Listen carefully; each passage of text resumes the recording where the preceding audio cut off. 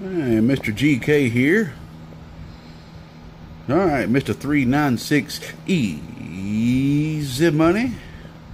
Got your DX 500 here. Another Texas Star back 10-8. Another Texas Star back up and rolling, so you can drop a couple of hammers out there on a couple of ducks' heads, or whatever you wish to do with it. But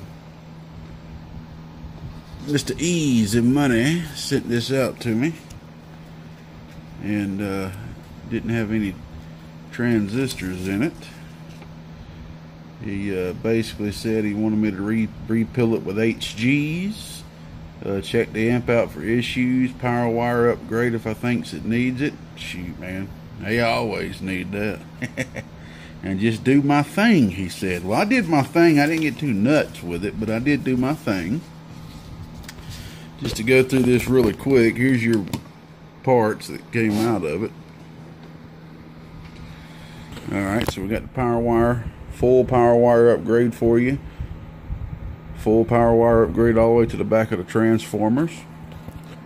It's 14 gauge, wrapped around a very high permeability ferrite, which is giving you almost triple the amount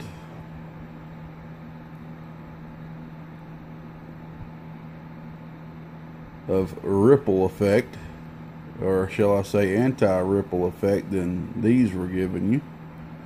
So you got a little bit more inductive measurement on those ferrite beads, so you got a better chance to keep that RF from going back down your DC line. You know, you can't stop all of it. You know, you'd have to have some crazy filter network to do something like that, but you want to get it down to an acceptable level.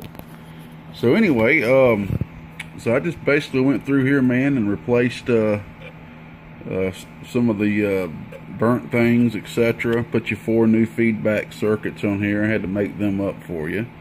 I don't have any more in stock, so I had to actually put them together for you.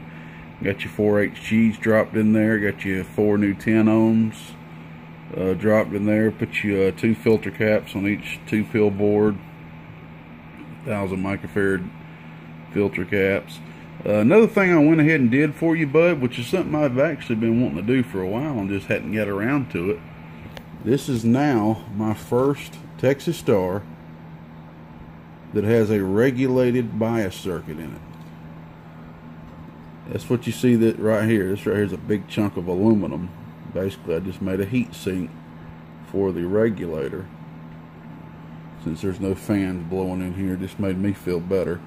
So now we've got a regulator on this, so the bias circuit has a regulated voltage going to it. So no matter where I turn the voltage at, the bias circuit is going to stay the same. Okay, so I could take this up on 16 volts if I wanted to, and it's not going to affect the bias circuit now.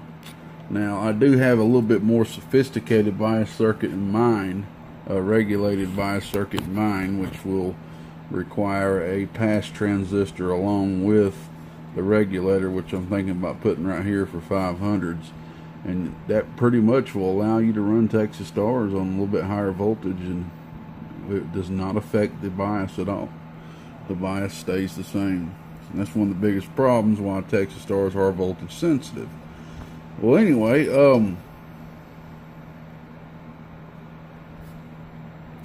let's see here. I went ahead and matched 4 330 puff caps from collector to ground.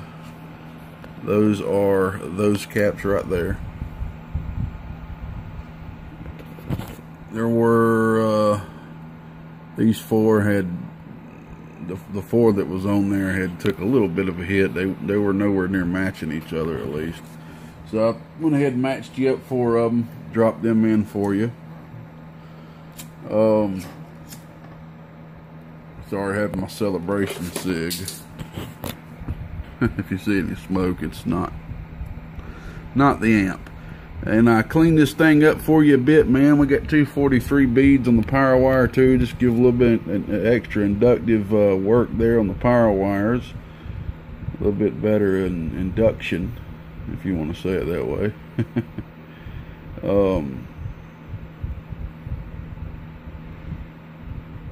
Let's see here. Other than that, man, I didn't have to do nothing, you know, dramatic. I saw the opportunity to do that bias circuit for you, so I went ahead and did that. And I've got your Anderson SB120. These connectors right here are designed for up to 120 amps. You don't see these a lot out there, people using them. Honestly, you can sometimes get the bigger ones even cheaper than these. But and here's the set that I'll be sending to you. And I went ahead and made me an adapter too, which I've been needing to do. I've got quite a few of these connectors, and it's the first time me actually using them, so I went ahead and made me an adapter as well, so I can hook up to the whenever I use another one. So alright, man, so we got this thing all sewed up for you, man. The only thing I did do is I added a little bit of capacitance to the input splitter. Okay, the reflect looked fine, but you know, we are going from whatever was in here to HGs, so sometimes there can be a little fluctuation. I only had to add about 25-30 more picofarad. So the input splitter has just a little bit more capacitance. You can pretty much say it's got about the same capacitance as if this was a 667, because you add a little bit more on that because you've got the driver's output right there with it. They pretty much share in a tuning capacitor.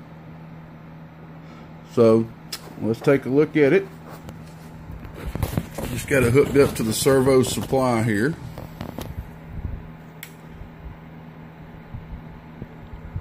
We're on 15 volts. We got the 500 watt slug in, just so I can show you. This is a Texas Star 500. You're supposed to be able to take about a 4 watt radio, and you're supposed to be able to get about 500 peak watts. So let's see if we're getting 500 peak watts. I got the peak kit turned on. 500 watt slug, so we're looking at the middle scale. Okay, so go ahead and turn on the box. Oh, 500 watts, PEP. You should be getting about 150 bird. Let's take a look at the RMS bird. Oh yeah, yep, right there, about 150 bird. Oh yeah. And here's your input tune. This is a 5 watt slug in reverse. This is your input reflect. Oh yeah, oh yeah. See, it was about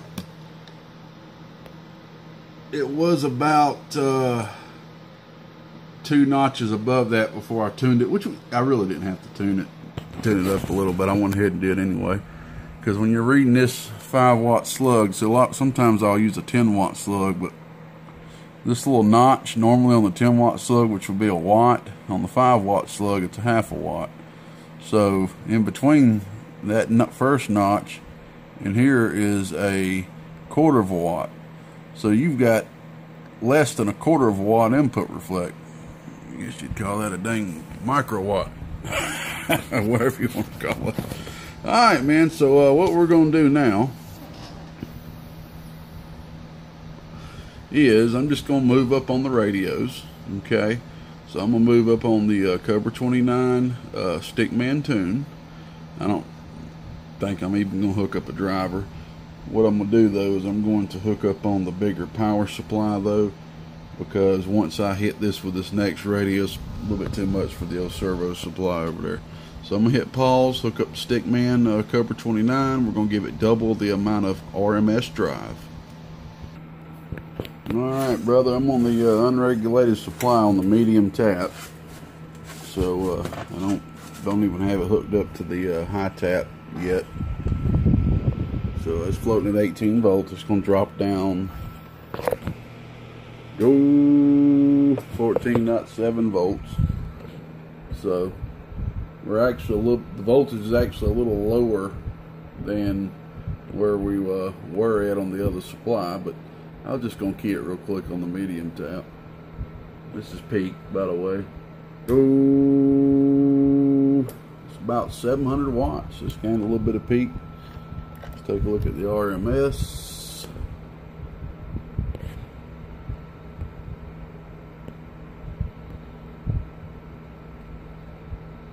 Load. A little over 200 and watt, I think about 250 bird or so. Keep in mind, I'm just hitting it with the radio, okay? So we're not even hitting this with the driver. If I was hitting it with the driver right now, it'd be really getting up there. All right. Well, I don't know what happened, but I went to turn my derail radio on and started smoking out the back. So I don't know what, that's the first radio I've had smoke on me like that in quite a few years. I don't know what happened.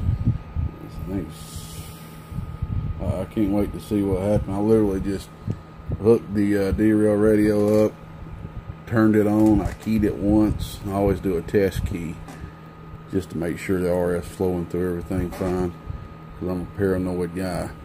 And I saw that it wasn't moving the watt meter, and smoke started rolling out the back. So I'm gonna have to get that sent up the derail. I know he'll take care of me and figure out what's wrong. So just because of that, I was just gonna hook up the derail radio. Because of that, man, I went ahead and hooked up the old 1-pill driver, just so you can see what it's doing with the 1-pill driver hitting it.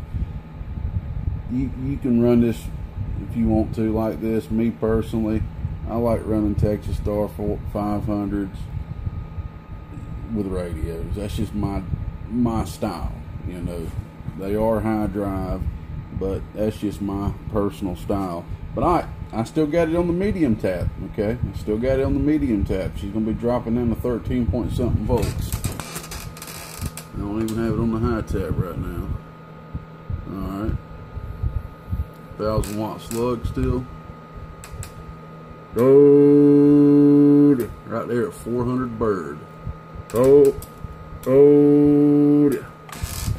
Sorry, this thing is hitting my dang shoulder. I need to take this thing off. God dang it, gets on my nerves. Spring broke on it and it won't stay up. I don't need it right here anyway. I can wear a headlamp now. All right, let's see what it's doing peak wise. PEP. Go right there, close to, looks like 800-900 watt. I couldn't see it right here from this angle.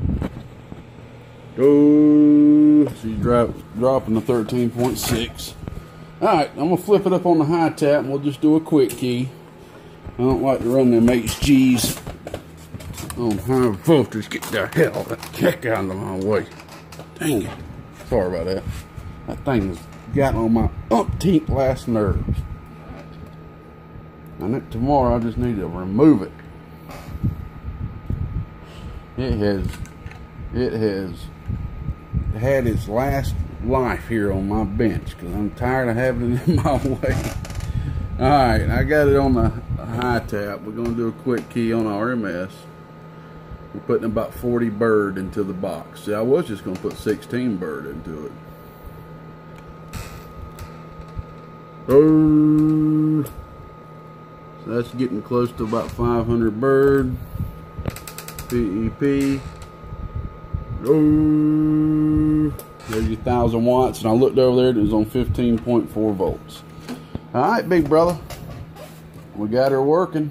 And also I had to put a new connector on my driver just then, because I noticed that the one of the wires had fell out of it. And heck, I put that dang connector on that thing. I put that Anderson connector that was on there just now in the dang trash. Some off-brand connector. I had to pry that thing off. No, that's an Anderson. It's an Anderson. But anyway, I put that on there when I built the thing. And this is my first amp I ever built. The old epoxy 1-pill. I got a new top on there, as y'all can see. Not a new one, but another one. A guy came by here and had this style case, and he wanted a fan put on top. So shoot, I was like, well, heck, I already got a top with a hole in it already. Let's just swap, and I'll put a fan on there for you, so I can put that top on there. All right, she's rocking and rolling, brother. Run her at about 500-600 watts. She should last you from here to kingdom comes, hopefully. But you know how it is. You can run them higher, you know, high as you want. But it don't always mean it's going to last forever. Thanks for hanging in there with me. Mr. Big E. 396. Out of the... there's no address on here. I was about to say out of the something area. I can't remember where you live at. But thanks for hanging in there with me, bud. Hope you enjoy. Old Gatekeeper said it. We're gone. Bye-bye.